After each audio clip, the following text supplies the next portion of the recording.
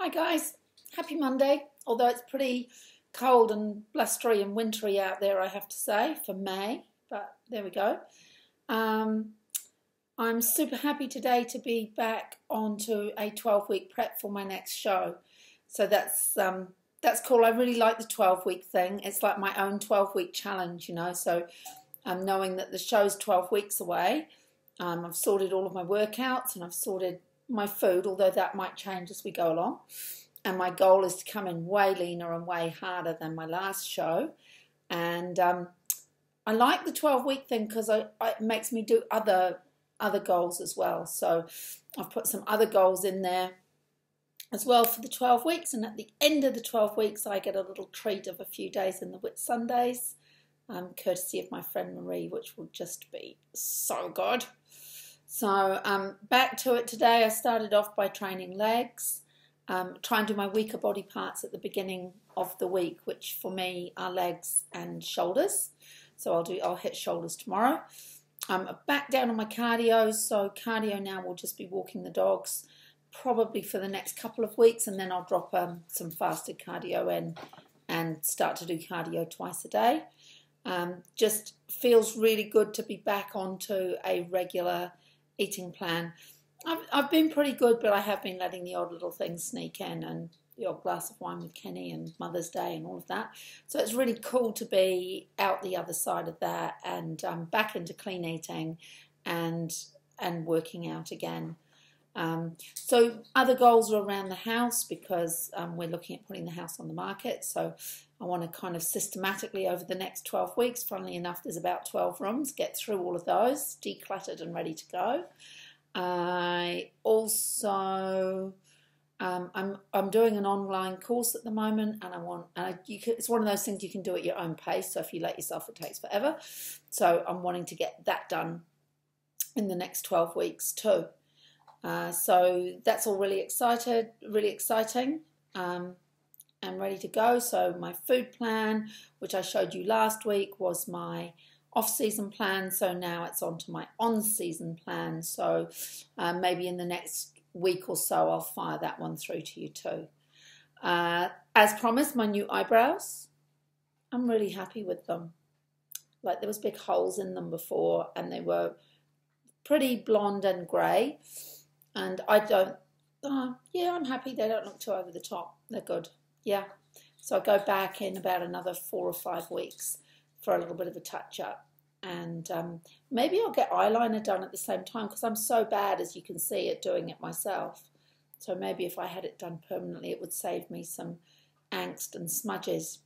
I don't know. Have a look, see.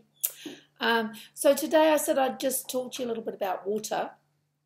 Hydration is so important, and as I shared with you last week, the timing of my hydration has to be impeccable due to me having a bladder like a sieve.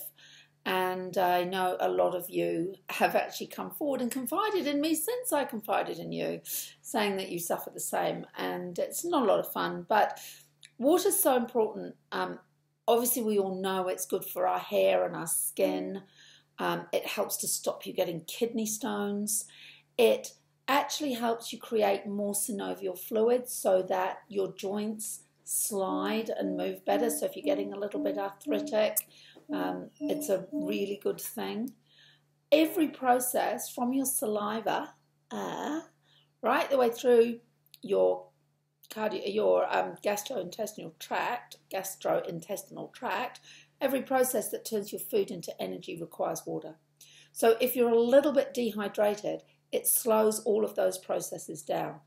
And it's quite possibly for the average person worth about 100 calories a day. So that's half a kilo of fat you could lose in a month just by drinking enough water, as opposed to being slightly dehydrated. Also, if you're dehydrated, you're going to get fatigued. So that afternoon fatigue, when you reach for something sweet, very, very often, it's an early sign of dehydration.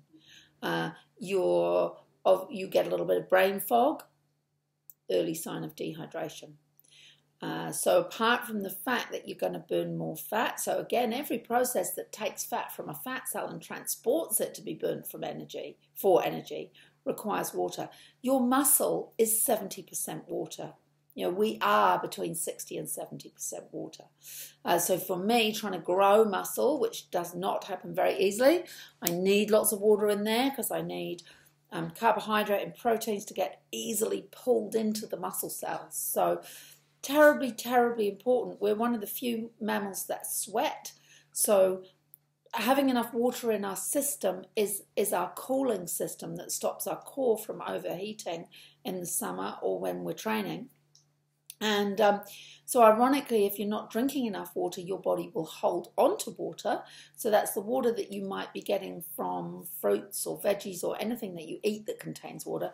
Your body will hang on to that water and you'll feel bloated. You know, it'll hold on to water between your fat cells when you're not actually drinking enough. When you start to drink enough, you'll release that water that you've been holding on to. So you'll feel like you're peeing every 2 seconds till your bladder gets used to it and you get rid of that water that you've been holding on to. Also, if you're getting a little bit hormonal, remember that your hormones are carried in water. So if you're not drinking enough, then those hormones are not going to be readily moving around your body like they should be. And also some of them that you don't want to be a bit concentrated might be getting a little bit concentrated. So drinking enough water, think of it as like diluting your hormones a little bit too. So really, really important. How much is enough? When I consult, my starting point for everybody is 30 mils of water per kilo of body weight. So if you weigh 60 kilos, that's 3 times 6 is 1.8, just under 2 litres. I drink somewhere between 3 and 4 litres a day, but I train really hard, and often I'm doing cardio as well, and I'm in and out of the gym. And I know when I'm thirsty, I don't feel good, you know, and I need to drink lots of water, and I feel good when I'm drinking lots of water. I can't keep cool like these guys by panting, you know. So yeah, so that's really all I wanted to say to you about water. Quality of water is probably important too. I wouldn't drink out of plastic, like I wouldn't drink out of BPA plastic, like one-time use plastic bottles that are going to leach into your water. Certainly don't use a one-time bottle more than one time. Never leave it in your car so that it heats up and the BPAs leach into your water, because that's seriously not good for you. Where we live, our water has a reasonable amount of chlorine in it, which you can smell when you run the shower, and I can taste in a cup of tea. So I choose to drink filtered water, so I have a water filter at home that I like to use. And these guys like filtered water too, don't you? Yes, you do. So yeah, drink good quality water. I prefer to have my water in either a BPA. Tupperware do some really good litre bottles which are BPA free, and they are the colour is vegetable dye, so I like those. And I also like metal water. I had a couple of really nice metal water bottles that I brought home with me from Australia, but I put them both in the freezer, and they don't like being in the freezer because the seams explode, or even if there's not a seam, they explode, and the bottoms go all bulgy, and it doesn't work very well. In the summer,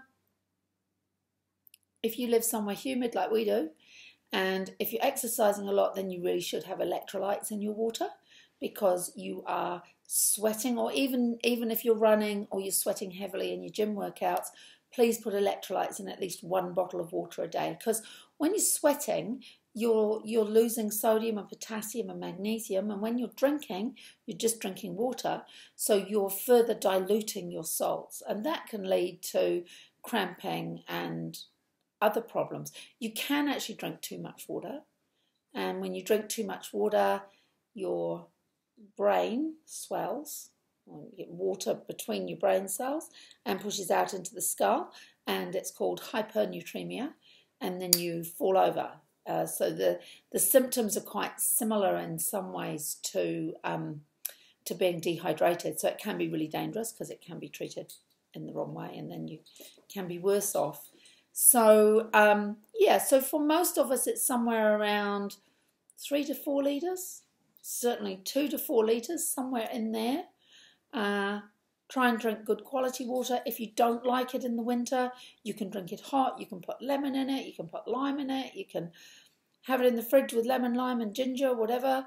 Hot water does count. Tea doesn't count, it's got caffeine in it. Green tea doesn't count, it's got caffeine in it. Coffee doesn't count, it's got caffeine in it. Coke doesn't count, it's got caffeine in it. In fact, every cup or glass of caffeinated drink you have should really be having the same again of water before you have another one. So if I have a coffee in the morning, I drink the same amount of water before I have a second coffee. That's quite a good rule of thumb to go by. But your herb teas and your fruit teas, now they do count towards your water. So if you like chamomile or peppermint, or this time of year I quite like lemon and ginger, that does count towards your water. So I guess that's good to know. If you have any other water related questions that you think I might be able to help you with, please give me an email or a yell. If there's anything else you'd like me to cover in these little vlogs, send me an email.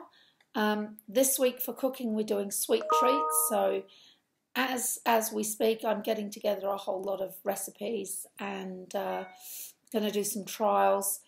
That is hard when I'm prepping because I like sweet stuff, even healthy sweet stuff, and I want to eat it, and so I'm going to have to be very careful about which recipes I do. I'm going to have to make sure I give away everything so there's none left that I can pick at, and that I'm not tempted to taste it or try it when I'm cooking it, because those are all danger things for me. But it's pretty early on in my prep, so you'd think in week 1 I'd be able to kind of be a big girl and avoid those things. I'll do my best. So have a good week. I don't think there's anything else that is exciting that I need to tell you about. It's been a busy week. Good week. We hit the 800 kilometre mark on our, oh actually this will come up backwards for you, but we walked yesterday. We're walking along Hamilton, and we went to this, that's an arboretum, and who knew it was even there, kind of between Hamilton, well, on the Dinsdale Road out towards Raglan, Hamilton. Just beautiful. See? I know you've got reflection, but it was really, really lovely. And the first part of it, it's again, see, that's the thing with doing this walk. We just find places that you just wouldn't read about. Anyway, on one of the posts was this. It's upside down, back to front. Bluff, this way. Only 2,200 kilometres to go. Cape Reinga, 800 kilometres behind you. Well done. So we've done 800 kilometres of our 3,000. I actually think it's 3,300, I read somewhere. But that feels pretty good. So, and if you fancy getting out, that was along the cycleway, along the Waikato. It's just absolutely stunning. We had one little wet shower and a little bit of wind, but it was really lovely. And as with last time we did it, it was so nice to see so many families out on bikes and other people doing it. Really lovely with the autumn leaves and everything else. So yeah, that was a stunning, stunning day. So have a fantastic week. Set your goals for the next 12 weeks and let me know what they are. And eat well, train hard, sleep lots, have a fabulous time. See you next week. Okay, bye.